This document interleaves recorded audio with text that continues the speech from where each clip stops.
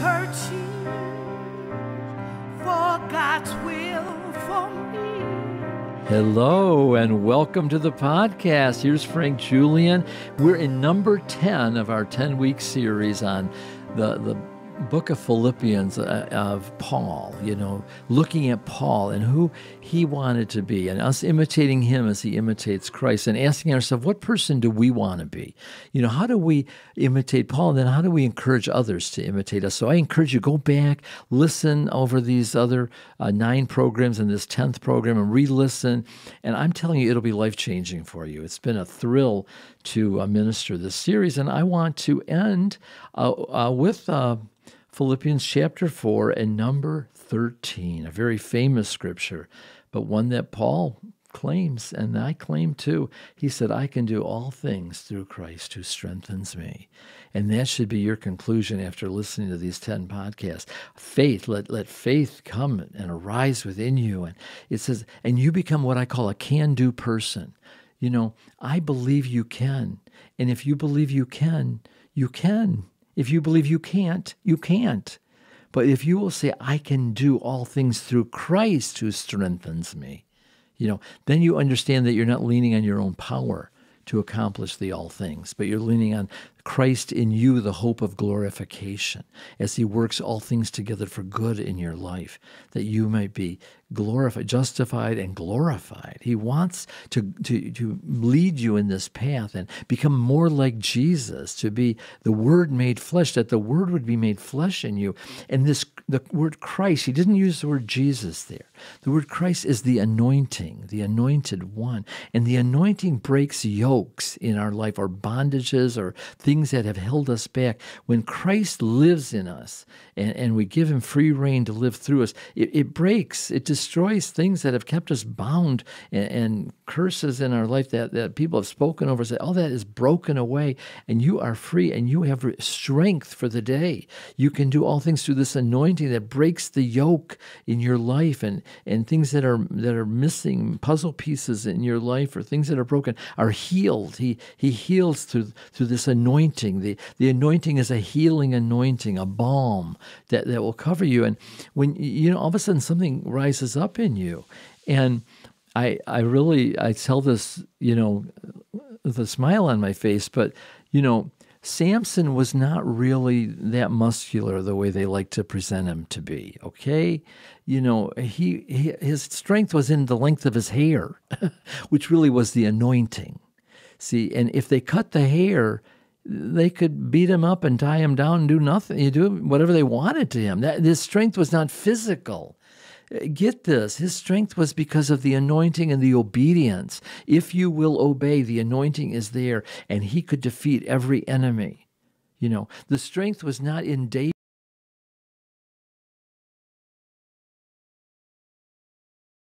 It was in the anointing when he spoke it. Who are you to come against the living God? He told that giant. No, I come against you in the name of the Lord. They did some trash talking. And Goliath said, I'm going to feed you to the birds. And he said, I'm going to cut your head off. He came right back at him, and he ran with that stone and the slingshot, and bam, through his head. He knocked down, took his sword, and chopped off his head. That's what you got to see yourself doing with the enemies of your life and the things that have stolen your joy and your kids and your family. No. That's over. You can do all things through Christ who strengthens you. You get up and you grab those stones and you prepare them to throw them at the Goliaths of your life. You be like Samson, but obedient.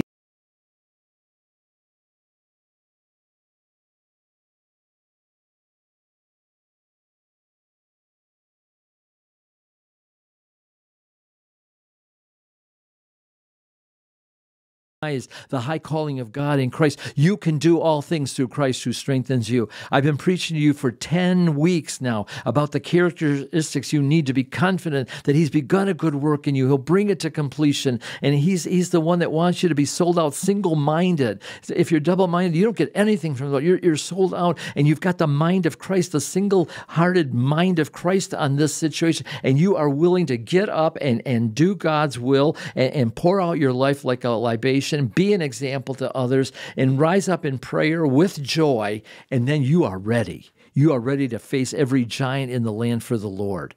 I'm telling you, go over this. Build this image inside of you. This is the beginning of the rest of your life. You're a new creation. Old things have passed away. You are, one time I heard this minister say that he was praying and he was on his knees and he was crying to God. And God said, "What are you doing down there?" And he said, "I'm praying." He said, "I have raised you up and made you sit together with me in heavenly places." Ephesians 2 and 6. He said, "You get up here and sit on my lap." We are seated with him in heavenly places. Because of that anointing, because of the new birth, because of the life of Christ in us, you get up and get in the lap of Jesus, of God, sit with Jesus and believe God. And I'm telling you, you will have life-transforming situations, and those circumstances come against you. You become an overcomer, not an undergoer. Overcome. God gives the prize to those who overcome. You just refuse to quit, because God's inside of you, and become God inside minded, become a success going someplace to happen, because you're equipped. You're equipped with amazing things, and as you will believe and take it, I am telling you something. You will do exploits for the Lord. The Bible says he who knows their God will be strong and do exploits. God wants you to do this in this hour. The world is crying out for you to be the Christian that you need to be, because the world is dying and going to a hell that they don't want to go. You have the ability to say, "No, there's a cliff. Don't go off the cliff. Don't go to hell. Come on the straight and narrow way with me that leads to life eternal." And God will use you to win souls, and you'll be bold as a lion. The righteous are as bold as a lion.